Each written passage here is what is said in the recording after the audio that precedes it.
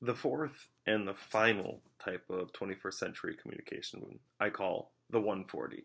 In other words, 140 characters. It's what you see in texting, it's what you see in Twitter. It's all about being brief. Got it? You can have links. You don't need punctuation. You don't even need question marks when you say got it. Just say it. Say it fast. Get your point across. Get back to work. End of story. I would use the letter K right here to let you know that I'm going to be going and that I'm done. Just envision that I did. K.